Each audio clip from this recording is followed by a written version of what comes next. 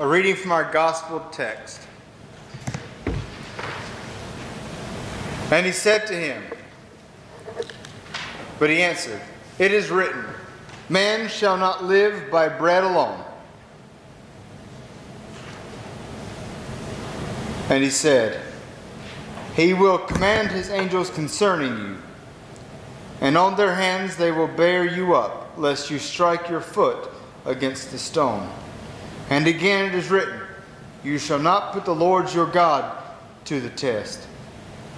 Then Jesus said to him, "Begone, Satan, for it is written, you shall worship the Lord your God, and him only shall you serve." In the name of the Father, and of the Son, and of the Holy Spirit. Amen. That wily, slippery, lying, no good serpent, the devil, in whom was there at the beginning of creation of the world. He was there lying, slithering, attempting to dissuade and persuade the Son of God. Even then, in heaven, he was tempting. That's why he was thrown from heaven. And then we see the devil in serpent form go to the created man and woman and tell them, "You will not surely die if you eat of the fruit of the tree of knowledge." First he went to the woman, to Eve, and he says to her, "Look at the tree that is good for eating. There you will find sumptuous food that will not only feed your body, but will feed your mind. And the tree of the knowledge of good and evil sounds like such a good thing." Today, we have wonderful, dedicated, and especially during this time of COVID, absolutely dedicated teachers who teach our children, our middle school children, high school children, professors in college, and so on. But for what purpose? The purpose is to give them knowledge and the tools that they need to enter into the world and into the workforce.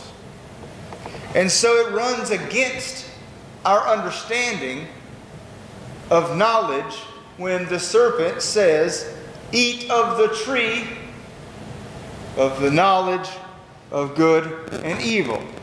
To us, it sounds like more knowledge is better. And that's true, except when you see that the serpent is tempting Eve to eat of the tree of the knowledge of good, which she already knew, and evil. Eve and Adam had no concept, no idea, and no knowledge of evil.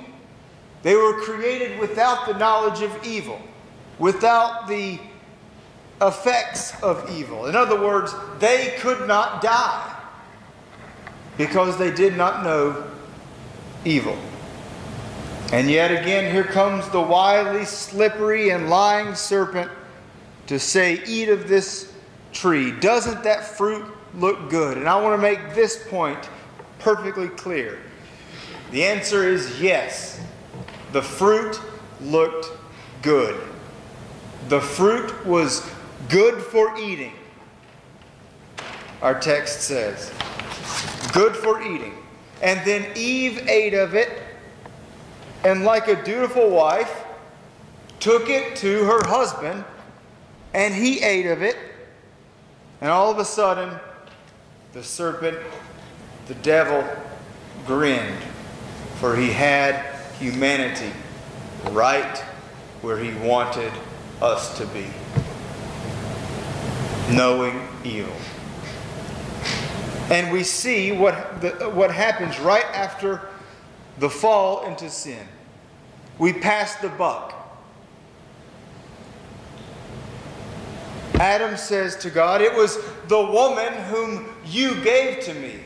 He blames the woman first, and then ultimately blames God for giving him the wife to begin with. Does that make any sense?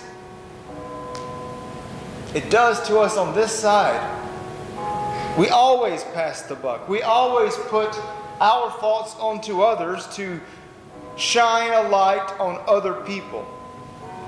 My mother once told me when I was learning to drive that it doesn't matter how fast the other people are going. If you get pulled over, no cop's going to buy, "They were going faster than I was. Why did you pull me over?" And we do it all the time without thinking. We pass the buck around. The woman then blames the serpent and ultimately God. So we see that the devil's wily trick, his lying tongue, won that day. And yet we find in our gospel text, when that serpent, that devil, tempted Christ with food, with the holy city, that he would throw himself down, ultimately testing God, and then taking him up on a high mountain to say, "All of this will be yours if only you would fall down and worship me." Those three temptations. The same devil that was in the garden, it's the exact same devil that was tempting Christ.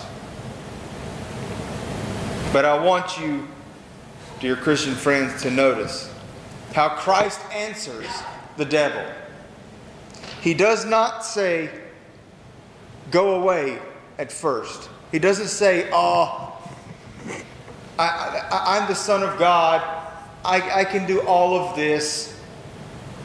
You can hang out, but I'm going to be the Son of God. And ultimately, on the cross, I will crush you, and victory shall be mine. And through my victory, my Christians shall share that victory." No, he doesn't say that. He does what we should do. He does what we need to do, what we have to do. He answers the devil all three times with the Word of God. All three times. Satan says, "If you are the Son of God, command these stones to become loaves of bread." Christ answers, "It is written. Man shall not live by bread alone, but by every word that comes from the mouth of God." So the devil takes him to the holy city and puts him on the pinnacle of the temple. This is very significant. He puts him atop the temple, that where people are worshiping him underneath. And he says, this is an absolute test, "Throw yourself off the temple." Just throw yourself, because the prophecy is that the angels will swoop in, minister to you, save you. And Christ answers, "For it is written, He will command His angels concerning you, and on their hands they will bear you up, lest you strike your foot against the stone." Jesus said, again, "It is written, you shall not put the Lord your God to the test." And so the devil takes Christ up to a high mountain and has the arrogance, the gall, and truly the ignorance to say all of this, in other words, the creation that Christ created, all of this I will give to you if you only do one thing: bow down and worship me. And Jesus said to him, Begone, for it is written, You shall worship the Lord your God, and him only shall you serve. Do you see that? Each and every time Christ quotes Scripture to the devil, it is written, it is written, it is written. And with each answer that he gives to the devil, that is the word of God, the devil begins to tremble, the devil begins to fear, and the devil eventually does this. Then the devil left him. And so it is for Christians. See, one thing that we have is Scripture. We have the Word of God. And we certainly try to read, mark, and inwardly digest all of Scripture. We read it in our devotions. We read it in our spare time, or we should be. But have you ever thought of the Word of God as a weapon? As a sword to wield? As a dagger to plunge into the heart of the devil? That's what we have. As surely as the Son of God, the Word of God, according to John 1, was crucified and was risen, so he has put faith in us, and he gives us the Word of God to speak against the devil. So when the devil comes to you, and we all know that he does, and he tempts you, perhaps not for fruit,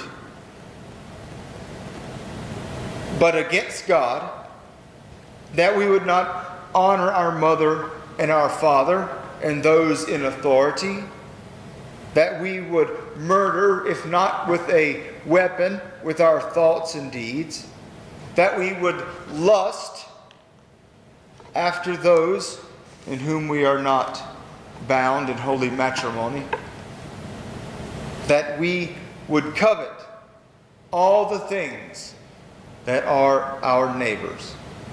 And of course, the one that we are very, very, very, very good at, not putting the best construction on our neighbor. We break all of those commandments, and the evil serpent sees to it that we are tempted in every way to break those commandments. So when you break a commandment, and you know that you have, pray. And then speak the word of God against the devil. Man shall not live by bread alone. He will command his angels concerning you. Begone, Satan. You shall worship the Lord your God, and him only shall you serve.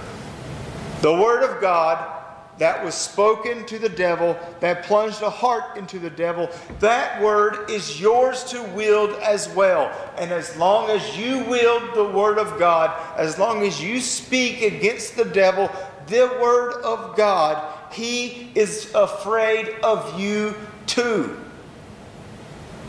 He is just as afraid of us and we who yield the word as he is Christ who is the word. That's how powerful a weapon we have. If only we were to wield it. If only we were to tell Satan, "Be gone, for I have a Savior who has crushed your head, and only he shall I serve. Be gone, Satan. I'll have nothing to do with you. For I have the word of God. I've been baptized into it. I get to eat it and drink it. And you, sir, have no part with me or in me. You have no reason to be around me.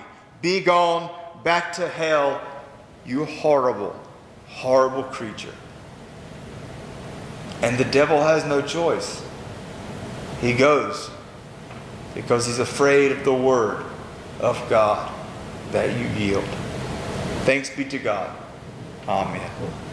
Now may the peace which surpasses all human understanding keep your hearts and minds in Christ Jesus, now and forever. Amen.